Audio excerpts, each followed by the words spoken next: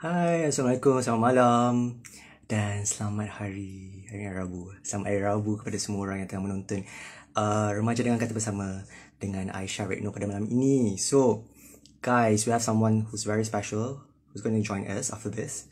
Beliau adalah Aisha Retno, penyanyi yang sangat-sangat berbakat dan dia juga baru saja menyertai minggu pertama untuk pertandingan big stage di Australia.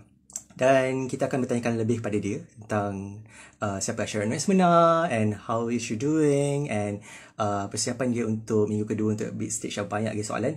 Dan kalau korang ada apa-apa soalan yang ditanyakan pada Aisha Retno, korang boleh saja suarakan soalan korang di dalam question box untuk saya bacakan nanti. Okay? Alright. So, saya tak keseorangan sebenarnya. Saya akan remaja. Kita welcome Syafiqah.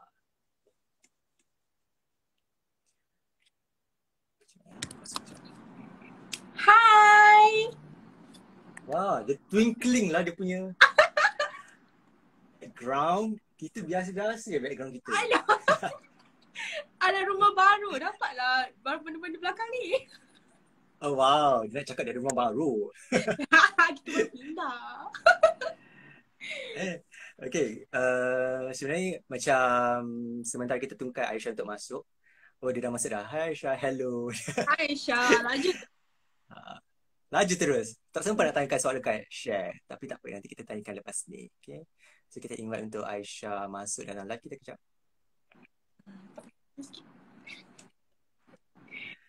Hai Ki. Hello. Aisyah. Hello guys, how are you? Hi Syafiqah. Hi, how are you? Hello, how are you? Hai Semua Aisha, okay? how are you doing? Sihat? I'm good, sihat. Hari ni rest day. Tak ada Oh, aktiviti. nasib baik kita buat hari ni. Yes. Hari ni semua Oh. okay. Kira sepanjang minggu, setiap hari ada praktis semua kecuali hari Rabu. Depends sebenarnya.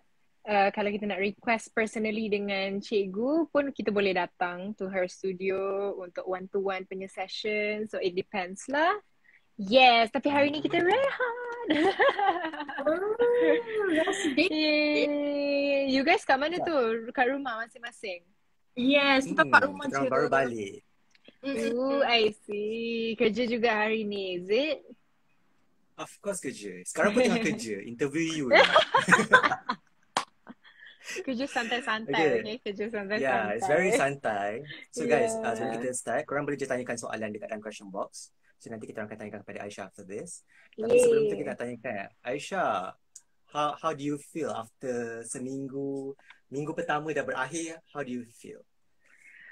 Lega. Yes, that is one word yang I boleh cakap. Lega Alhamdulillah. Sebab week 1 dia punya nervousness tu lain macam. Sebab dia macam minggu pengenalan. Macam siapakah Aisha Retno? Siapa contestant yang lain kan? Yang macam layak masuk big stage. Kenapa layak masuk big stage? Inilah saatnya pada week 1 untuk nak tunjukkan kelayakannya. And then masa we all buat persembahan. First time juga dijurikan oleh Ajay, oleh Tok T, juri juara Alif Aziz, juri pedas Mas Idayu and also Datuk Sri Vida. And juga ada peserta ke-12 guys.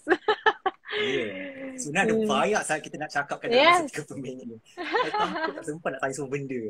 Anyway, Mari kita Aisha, sempatkan. you pernah terfikir tak untuk sertai big stage setelah kita tahu you pernah masuk satu lagi pertandingan ataupun program di saluran lain. So, you pernah terfikir tak, I akan sertai another program? Sebenarnya sebab Aisha memang pasang niat bila Aisha dah berkecimpung di dalam industri ni. Memang Aisha, sebelum Aisha keluarkan my first single Mengikat Jiwa pun, Aisha dah lama pasang niat nak masuk big stage. That's my big dream lah. Kan sebab selalu tengok season 1, season 2, few of my friends macam Sarah Sohairi, Nita Manis, ada and a few also yang pernah memasuki pertandingan big stage. And I look up to them so much. Diorang punya dedikasi whatsoever comes from big stage. So I rasa it's a very good platform for me to join. So memang I dah lama lah impi-impikan untuk nak masuk big stage. So quite expect dan Alhamdulillah diberikan rezeki untuk join tahun ni punya. Yay! That's very good news. Kita orang pun macam sebenarnya dah lama follow Aisha juga sejak Thank First single lagi. you. Thank So we've always wanted you. to see you more on TV programs kan. Wow. Sebab kita tahu bakat yang you ada dalam diri you. Share sempat tak tengok minggu pertama hari tu? Oh, share nama Ah, manjanya. Share. Ya, dia macam Share. you nak kongsi apa? Kita ada share. Faham. hari tu I tak dapat tengok sebab I tak ada TV kat rumah baru I ni. But I sempat tengok kat YouTube. I tengok performance you.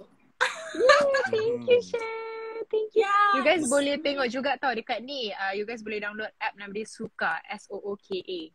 That one Itulah. live stream juga. Kalau untuk siapa Hmm. yang tak ada Astro ke whatever, boleh tengok kat situ. Macam I tengok dekat Suka sebab I tak ada Astro juga tapi I tengok kat Suka. Sama. Actually tak ada mahal My sangat dad, guys. Korang boleh my dad subscribe pun. every month. Yes. Betul-betul. Okay, kalau share tak sebab tengok sebenarnya I dah beritahu lah. Markah Aisyah sebenarnya pada minggu pertama yang tertinggi.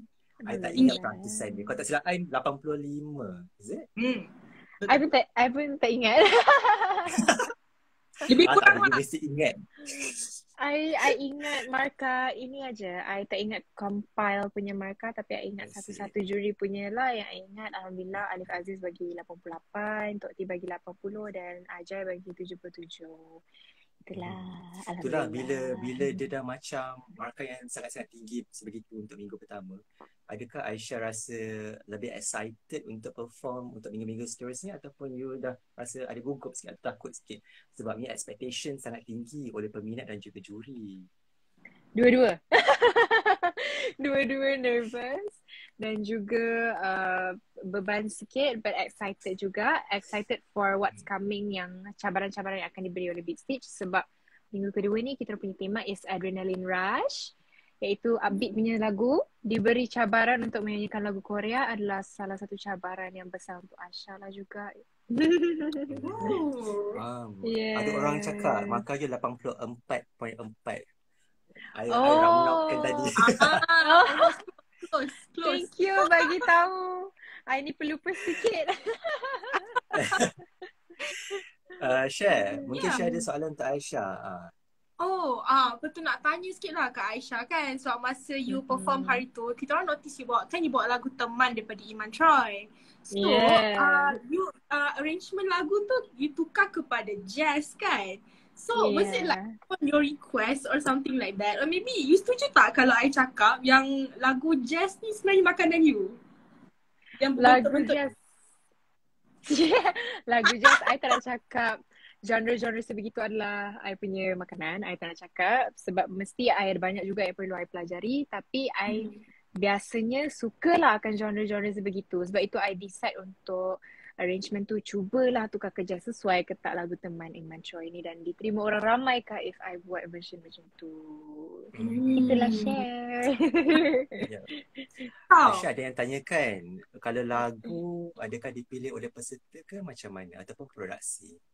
Lagu sometimes it depends. Kalau macam contoh untuk lagu minggu kedua ni kami diberi peluang untuk listkan beberapa lagu dan finalnya production yang akan tentukan this song that you have to sing. Ya, untuk week kedua.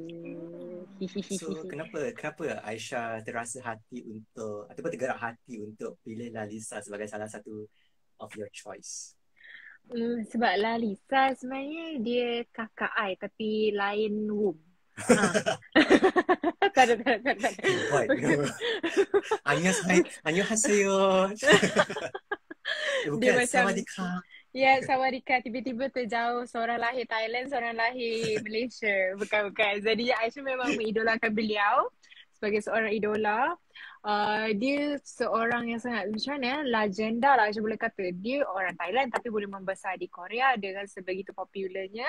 And lagu Lalisa ni I rasa di mana-mana setakat ni orang gemar akan lagu ni. Jadi ialah salah satu beban juga sebab lagu Korea kita tak boleh nak macam mana kata rosakkan lagu tu lah ibaratnya kan. Jadi Aisyah akan cuba insyaAllah untuk membawa lagu itu pada minggu kedua. Jadilah Lisa. Syah, I sebenarnya tak sabar nak tengok dia akan buat dance koreografi ke tak. Dia tak tanya dah, nanti tak surprise kan. Tak sabar nak Yeah. tengok dia akan buat ke tak nanti. Tapi dia tak pandai menari. Nanti kita tengok. Ada juga InsyaAllah. yang tanyakan dekat sini, dia kata Okay. baju ni cantik last week. Adakah you sendiri yang Terima pilih ataupun you memang ada kasih. clan squad? Alhamdulillah Aisha semasa Aisha join competition yang hari tu dekat stesen TV lain, memang Aisha dah sama-sama bekerjasama dengan the same glam team. Lepas tu bila Aisha bagi tahu dorang Aisha masuk big stage, dorang pun setuju untuk bekerjasama lagi dengan Aisha. And Alhamdulillah Aisha distylekan oleh Kak Tim Fatimah. Very stylo Milo Very ya respected. gitu. Ya, Very respected Alhamdulillah. dalam industri. Selepas itu kita ada mural mode pernah menggayakan beberapa artis seperti Nita Manis juga untuk big stage. So Aisha memang trust him 100% lah dengan apa-apa yang dia ingin lakukan untuk Aisha di dalam designing baju. Agak-agak minggu ni dia pakai baju warna apa, Syah? You nak dia warna apa? Week hari tu dah merah kan? You rasa apa, babe? Apa? Tak, hari tu you pakai merah kan? Yeah, merah menyala sebab gong Shifa Choi. Semalam cap gome. So you rasa? Emas kot. Emas. Cap gome emas faham? Tapi cap gome selalu orange sebab dia baling orange. Oh, dia pakai warna orange. Mungkin. Sebelum share tanyakan soalan, sebenarnya ada satu lagi soalan daripada audience. Katanya, your class is still ongoing kan? How are you dealing with it? Ataupun macam stop sekejap? For now, my class sekarang tengah kiranya dah habis. I tengah tunggu for I rasa dalam around April I akan sambung balik insyaAllah. So it's a good timing lah. It's a very good timing sebab I tak ada distraction. Jadinya go on aja dengan big stage for now. Ya, senang lah. Dia fokus dekat satu pertandingan kan? Yes, Alhamdulillah. Okay, share. Mungkin ada soalan daripada share pula. Aisha, so kita tahu kan dalam big stage ni you have like, of course lah ada peserta-peserta lain kan. So you rasa antara ramai-ramai tu, siapa you punya orang kata biggest competitor? You rasa macam, okay, dah agak dah ni. Agak dah. Share tanya soalan ni. Daripada tanya muka dia dah macam gementar. Dah.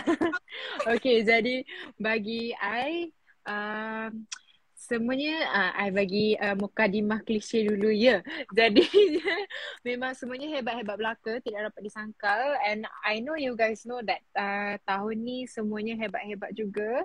Bervariasi lah pelbagai keunikan dan kepelbagaian di dalam membawakan persembahan.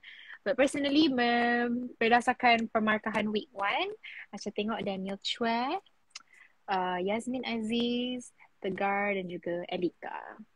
Yes. Semua susah sebenarnya, penyanyi yang hebat-hebat dalam cara yang tersendiri. Dan yang lain pun yang Aisha tak sebut pun hebat-hebat juga. Maybe antara mereka ada yang simpan weapon lagi untuk nak blast untuk week 2, kita tak tahu.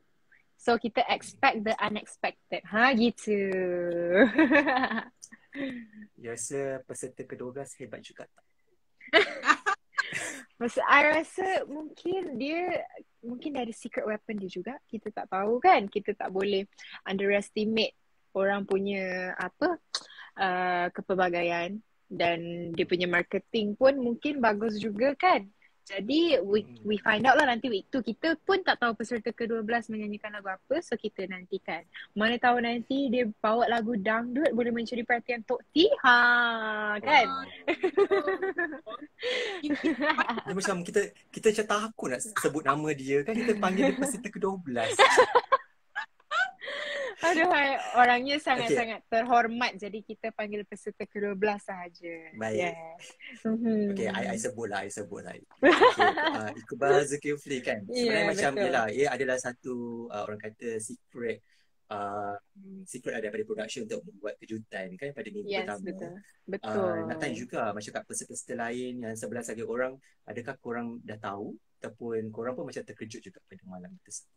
Yes, very terkejut you all. Sebab memang masa dekat backstage tu, sebenarnya turn I selepas Yasmin Aziz. Lepas tu, I macam, production ke apa? Ada orang belakang lah kata, Aisha, you perform bukan selepas Yasmin Aziz, but selepas peserta ke-12. So Aisyah pun macam, okay. Lepas tu, lalulah peserta ke-12 tersebut dan beliau adalah Iqbal Zulkifli. Dan selepas itu, beliau membuat persembahan, baru Aisyah buat persembahan. Dan kami bersuai kenal dekat backstage lah. Yes. Apa antara benda yang korang bual-bualkan kat backstage tu?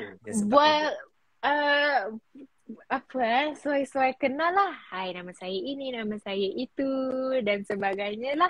Kerana Aisyah kan berdarah Kelantan juga kan. Beliau pun rasanya ada darah Kelantan kok. Jadi kami berkecek Kelantan ke. Tapi tak ada kecek-kecek pasal duit. Tak ada. Kalau I akan itu first thing yang I akan tanya. Okay, kita nak tanyakan jugalah. Yalah, orang kata perhatian banyak terarah kepada kejutan-kejutan yang berlaku pada malam itu kan. Ini I tanyakan pada you personally lah, sebab you yang peserta yang mendapat markah tertinggi, yang membuat persembahan yang ramai orang puji. I tengok pun dekat Twitter, Kak Ernie pun ada puji juga, memberi pujian dan kata-kata dorongan kepada Aisha. You secara personal terasa hati tak bila orang kata attention semua orang terhadap kejutan tersebut dan bukan terhadap kejayaan Aisha pada malam tersebut? Sebenarnya Aisha, sebab Aisha first tak ada Twitter tau, you all. I nak tag you tadi tapi apa dia macam tu. Jadinya memang bab-bab mentrending ni, mention semua Aisha macam tak terdengar lah pasal benda tu. Kawan-kawan je bagi tahu macam, Aisha nama kau trending, bla semua tu kan. Tapi bila berbalik kepada topik tadi yang you mention, I sebenarnya it's okay for spotlights to be shared to everyone. Kerana I believe big stage adalah bukan untuk kita menyalahkan bakat hanya seorang individu sahaja, menyalahkan bakat orang ramai. So if in the following weeks, contohnya lah si A mendapat markah tertinggi tetapi si B yang mendapat spotlight, itu adalah rezeki. Yes, mungkin kita jadi macam nak bagi ceramah pula kan, macam Allah itu adil. Jadinya mungkin yang dapat markah tertinggi ada timing yang tertentu, yes, untuk ada semua timing orang yang lah. tertentu. Jadi layankan saja, enjoy saja dan fokus kepada week-week seterusnya jika mara. Itulah ceramah daripada Sharifah Aisyah. Oh ya, ada Sharifah juga ya? Ada Sharifah. You pun Sharifah, Syar? Tak ada. Okay. Dia nampak macam Sharifah kan? Itulah, boleh bayangkan Sharifah, Syarifika. Faham? Okay, sebelum Syar tanyakan soalan seterusnya, I nak bacakan sikit lah komen-komen kat audience ni. Anwar Arya kata, kita akan always support Kak Aisha bakal juara. Thank you so much. Appreciate it. Ada bakal juara insya-Allah Kak Aisha. Amin insya-Allah. Banyak juga sebenarnya ni. I tak sempat untuk baca, dah ke bawah. Tahu tak, I tak dapat baca comments. Okay, I bacakan untuk you. Just Fairly kata, Aisha rambutnya bagus banget. Waduh, terima kasih. Rambut sekarang ke hari tu? I suka style you hari tu. I mean sekarang cantik juga, tapi yang hari tu macam something different. Ni you nak bagi I kembang macam mana ni? Tahu tak, di muka bangun tidur I tau. Lepas tu tadi share call, I macam alamak miss call, tidak call. Okay, bangun. Ada satu soalan. Okay, sebelum share soalan, kita tanyakan ni lah. Umar Hisham, he was one of our hero Remaja finalists. Dia tanya, Aisyah nak jaga suara kena jaga pemakanan ke? Of course, I think selain di dalam bidang nyanyian pun, any bidang kita kena jaga pemakanan kita. Yang penting sekali, we have to have our breakfast untuk tenaga dan sebagainya. Tapi kalau bab-bab perincian makanan-makanan tu, macam kena makan sayur whatever, jangan tanya saya sebab saya tak makan sayur dan saya suka makan pedas dan perut saya terjejas banyak kali. Biasalah orang Malaysia suka makan pedas. Itulah. Tapi dah kena, banyak kali dah kena marah dengan ibu. Jadinya lain kali kita makan pedas, kita sorok-sorok je. Ada yang kata Aisyah tapau big stage. Wow. Amin. Favi Nov W tanya you, week duet, kalau Aisyah sampai ke week duet, mau duet Amin. dengan siapa? Aisyah sekarang plan dengan kawan Aisyah yang rapat, iaitu Aisha Retno. Aisha plan sebab I know that beliau adalah salah seorang penyanyi yang kita tahu vokalnya tidak dapat disangkal-sangkal, vokal sangat powerful, dan apabila Aisha boleh diberi peluang untuk berduet dengan dia di atas pentas big stage, insyaAllah Aisha nak banyak belajar daripada dia, walaupun kami sama label Sony Music, nak belajar dengan dia sebab dia banyak masuk pertandingan daripada dia kecil. So mungkin dari situ Aisha boleh dapatkan banyak input daripada dia while berduet dengan dia. Yes. Mungkin ada satu soalan daripada Syafiqah. Apa tu, tadi kan Aisyah ada cakap pasal apa, nak jaga suara tu kena jaga pemakanan ke apa benda semua kan. So maybe kita tanya sikit lah dekat Aisyah, apa tips ataupun amalan yang Aisyah buat lah sebelum nak perform ke, atau what are the things that you do untuk orang kata macam kadang-kadang ada orang macam baca certain things, ada orang dia ada ritual, backstage ritual. Betul, Faham Aisyah. Selalunya Aisyah akan, kalau cakap pasal ritual, kalau bukan pemakanan, Aisyah selalu akan minta ibu Aisyah doakan Aisyah, berjumpa ibu Aisyah, minta restu. Yes, bukan minta restu kahwin, minta restu nak naik atas pentas je. So itu sahaja. Dan kalau dari segi doa, biasalah Aisyah baca bismillah dan sebagainya. Kadang-kadang baca ayat kursi untuk menenangkan diri, sebab nervous of course ada kan dekat mana-mana, walaupun kita dah walaupun Aisyah dah berpengalaman pun tetap ada rasa nervous. Of course, I think nervous is a normal thing untuk kita belief yang macam nyanyi ni adalah pekerjaan yang kita suka. Jadi kadang-kadang kalau kita suka benda tu, pasti kita ada set boundaries yang kita rasa macam, oh aku nak buat ni dekat pentas. So bila kita expect that thing, mesti nervous tu rasa ada. So and then pasal pemakanan pula, Aisyah selalu amalkan minum ais swam. Dan juga kalau you guys tahu, ada like sachet nama dia tolak angin. If you guys know. Tolak angin tu itu dari Indonesia. Akan Google lepas ni. Yes, kan? Ya, tolak angin. pun boleh share. So tolak angin is a sachet. Abang Alif Sata pun sangat menyarankan benda tu untuk diminum untuk kami contestant. Dia ada bagi tahu. Ibu Aisyah selalu bagi Aisyah tolak angin tu, dia untuk clearkan kita punya tekak. Kita rasa macam tekak kita macam pedas yang macam min macam tu lah. So it's a very good untuk regangkan lagi kita punya throat. Itulah sedikit sebanyak yang Aisyah amalkan untuk nak naik pentas menyanyi. Yes. Nanti amalkan guys. Itulah, I macam nak cuba amalkan. Mana tahu suara tiba-tiba sedap. Oh yes. You boleh jadi peserta ke-13. Tak nak. Nanti lagi teruk kena kacau. Tak nak. Belum tahu, belum cuba. cuba. Menghadapi semua itu. Oh, faham. Okay, faham. Okay, tadi macam Aisyah dah sebut tentang Aisyah dah sebutkan nama-nama macam peserta Nita Manisha kan, dan beberapa lagi nama yang mungkin rakan-rakan Aisyah sendiri dalam industri. Jadi sebelum macam Aisyah step on that stage during last week, adakah Aisyah mendapat kata-kata semangat daripada beberapa peserta big stage daripada musim-musim yang lepas mungkin? Yes, Alhamdulillah Aisyah dapat kata-kata semangat daripada beberapa, Aisyah boleh katakan kawan-kawan idola Aisyah. Jadi seminggu sebelum week 1 bermula, Aisyah mulalah di MDM seperti Nita Manis.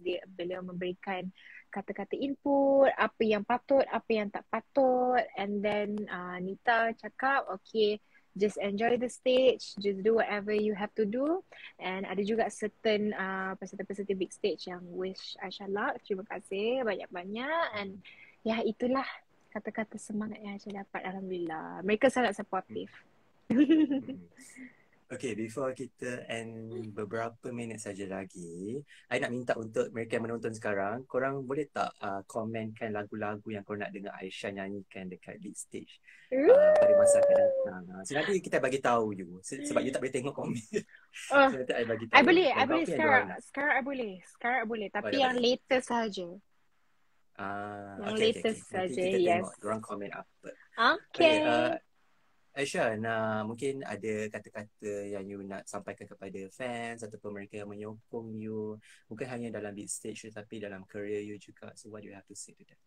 Jadinya Aisha nak ucapkan ribuan terima kasih untuk siapa yang follow Aisha daripada Aisha bukan apa-apa lagi sampai sekarang yang masih ingin belajar dalam industri dan memasuki big stage. You guys dah help me untuk achieve my dream untuk nak masuk big stage. And I tak tahulah nak kata apa. Terima kasih dan banyak-banyak terima kasih. Dan I hope kita punya bond antara fan club Aisha, Aisha Leeches dan semua yang sudi support Aisha akan berkekalan sehinggalah titik Aisha di music industry berakhir. Jadi insyaAllah nantikan karya-karya yang Aisha akan release selepas big stage insyaAllah. And then keep on supporting me di big stage. Jangan lupa undi Aisha di big stage dan jangan lupa saksikan persembahan Aisha week 2 pada Ahad ni 9 malam di Astoria. Okay, sebelum kita bacakan komen-komen diorang kan, I sebenarnya nak minta sikit lah, nak request. Boleh tak Aisha? Apa tu? I suka sangat dengar you punya lagu What? Oh, thank you so much. Yeah. Itu tak lagu tu macam based on obsessed. true story tau. Lagu tu based on true story. Nampak dah muka share tu masa nak korek-korek tu. Korek tu. Yes, based on true story. Itu adalah sebenarnya sebenarnya itu lagu first yang Aisha tulis, yang Aisha nukilkan yang memang betul-betul based on true story. Selalunya Aisha release lagu based on drama punya sinopsis sebab ada few of my songs adalah OST. So I kena ikut sinopsis. Tapi kali ni Aisha cuba untuk tulis sendiri yang apa terbuku di hati gitulah guys. Jadinya memang lagunya based on true story. It's about cinta cintun. Yes. Cerita lama ke cerita baru habis last year? Cerita lama. Cerita lama yang masih berkekalan hingga sekarang. Bahaya ni kau dapat wartawan hiburan ni, bahaya ni. Sebaik kita baik sikit malam ni. Yes, tapi tak apa, jangan risau. Saya album. Saya bukan single, saya album. Itu jawapan selamat. Yes. Saya album. Baik. Itulah tajuk storynya. Saya album. Saya album. Itulah nak minta Aisha boleh tak nyanyi sikit je. Oh, ada my friend. Hai Alia. Apa dia nyanyi sikit? Okay, lagu What ya. Okay. Ini ditujukan untuk kalian ya, bukan untuk seseorang itu. Okay. Berbunyi begini. Oh, holding me tight while we were stargazing and just laughing all night, forgetting both our past in the city of ours. I just wanna hold you tight. Yay! Wow. Saya macam dah mimpi lah. Oh la. Sebab saya suka lagu tu. Saya pernah datang mimpi you lah. Buat penyapu ke? Bahaya. Ya. Saya datang mimpi you buat penyapu ke? Okay, kita bacakan beberapa lagu yang peminat you nak dengar. Okay, Jera. Oh, love. Bersuara. Denting. Oh, Denting. I Will Survive. Semua lagu vokal-vokal tinggi ya. Betul. POV by Ariana. POV by Ariana Grande. I suka lagu tu. POV ya. Yeah, nice. Thank you guys for the request. Sebuah rasa, andaikan Saraswari, cinta Marsha Milan. Ya Allah, banyak betul korang punya request ni. Love Marsha Milan. Love her. Ada lagi. Thank you so much guys for your request. Your I nak screenshot lah dia punya ni kan. Perasaanku Itulah. via Julia. Okay guys. Mana tahu kan ada antara yang korang request tu jadi Yes. kenyataan pula. InsyaAllah. Dan kena dengan tema yang big stage tawarkan. Yes, why not kan? Thank you tau Betul. guys.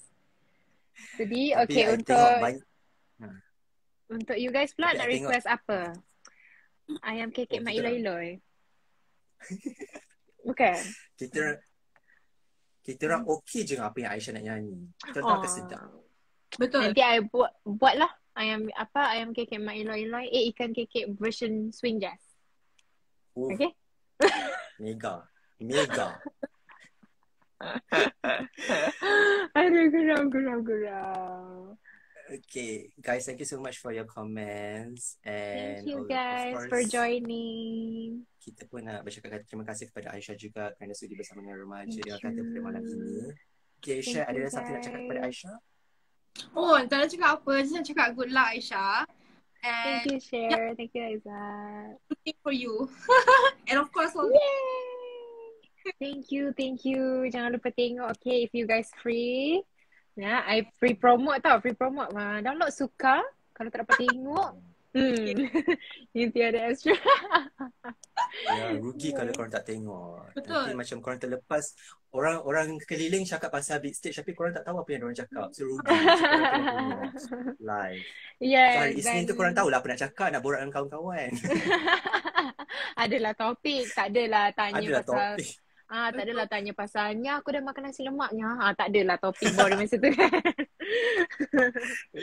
Adalah Alright, topik. thank you so much Aisha for being with us and all the best macam saya cakap, all the best dalam big stage dan juga. Thank you guys for having me. Sudi luangkan masa untuk ajak Aisyah.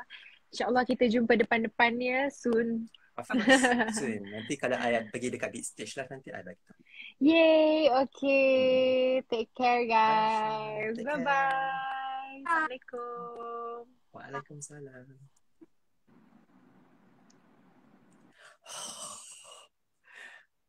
I rasa macam baru cakap dengan idola.